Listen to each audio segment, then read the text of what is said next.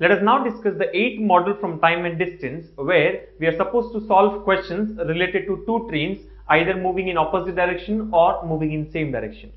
Let us first understand the basic equation that can be used for solving these type of questions. Here there are two possible cases, either two trains move in opposite direction or two trains move in the same direction. Let us look at the first point. When two trains of lengths L1 and L2 are running in opposite direction at speeds S1 and S2 respectively, then the equation which you are supposed to use is S1 plus S2 equals to L1 plus L2 by T, where T is the time taken to cross each other.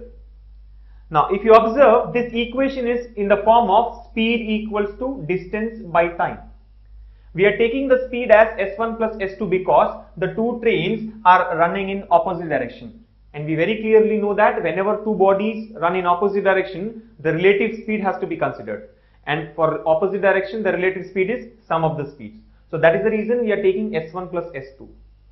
This distance to be travelled is nothing but sum of their lengths, that is L1 plus L2 divided by time. So this is the basic equation when two trains are running in opposite direction. That is S1 plus S2 equals to L1 plus L2 by T, where S1, S2, L1 and L2 are the speeds and lengths of the first and the second trains respectively, and T is the time taken by the two trains to cross each other. So with the help of this equation, we can find out any one of these 5 variables when the remaining 4 variables are given to us. Similarly, let us now understand the equation to be used when the two trains are moving in same direction. Now here, when two trains of lengths L1 and L2 are running in same direction at the speeds S1 and S2 respectively, where S1 is greater than S2, then S1 minus S2 equals to L1 plus L2 by T is the equation to be used. And T here is nothing but the time taken by the faster train, which is running at the speed S1, to pass or overtake the slower train. So as you can see here, even this equation is in the form of speed equals to distance by time. That is the basic relationship between speed, distance and time. Here we are taking the speed as S1 minus S2 because the two trains are running in same direction. We know that whenever two bodies run in same direction, the relative speed should be considered, which is the difference of their speeds. And the distance to be covered by both the trains together is again L1 plus L2, which is same as the previous case. And T is the time taken by the faster train to overtake or to pass the slower train. So with the help of these two equations, we can solve the questions related to the two trains moving in opposite direction or same direction. As you can see here, in both the equations, we have got 5 variables, S1, S2, L1, L2 and T. Out of these 5 variables, any 4 will be given in the question. So we are simply supposed to substitute the values at the right places and find out the 5th one. Remember, before we do the calculation to find out the 5th variable, we are supposed to balance the units on both the sides. That is either completely in terms of kilometers per hour or in terms of meters per second. In some special cases, a moving train may have to cross a train which is stationary. So in that case, we can assume that the length of the moving train is L1 and the length of the stationary train is L2. Now the equation to be used there will also be any one of these two. Why? Because the speed of the second train is 0. So we simply can say that S1 plus 0 or S1 minus 0 should be equal to L1 plus L2 by T. So that's how, depending on the speeds of the trains, we can substitute the values and get the answer. Let us now take an example based on the concept where we are supposed to solve questions related to two trains either moving in opposite direction or in the same direction. The question here is, a 270 meter long train running at the speed of 120 kilometers per hour crosses another train running at the speed of 80 kilometers per hour in 9 seconds. What is the length of the other train? So as you can see here, the length of the first train is 270 meters and it is running at the speed of 120 kilometers per hour, and it crosses another train running at the speed of 80 kilometers per hour in 9 seconds. So very clearly we know the speed of the first train, that is 120 kmph, speed of second train 80 kmph, the length of the first train is 270 meters and the time taken to cross is 9 seconds. We are supposed to find out the length of the other train.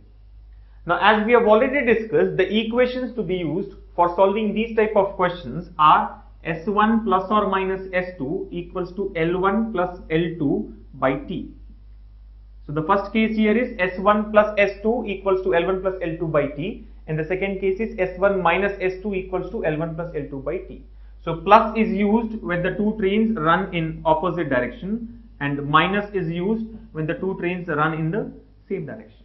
So before we find out the answer, we first need to decide whether we have to use plus or minus.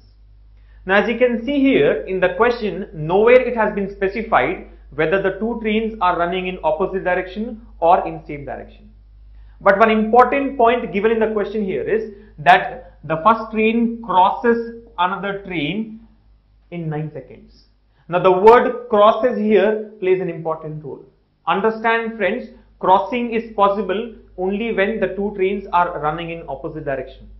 So instead of directly saying that the two trains are running in opposite direction, the question says they are crossing each other. So it is clear that the trains are running in opposite direction. So remember, whenever the word cross is used, we always take the equation of opposite directions. And for same direction, the wording may be overtake or pass. Why? Because overtaking is possible only when the two bodies are running in same direction. Or in general, it can also be referred to as pass. So depending on these words, we need to decide whether the two trains are running in opposite direction or in same direction. Now here it is clear that the two trains are running in opposite direction. So we can say S1 plus S2 should be equal to L1 plus L2 by T. So let us now substitute the values and try to get the required answer.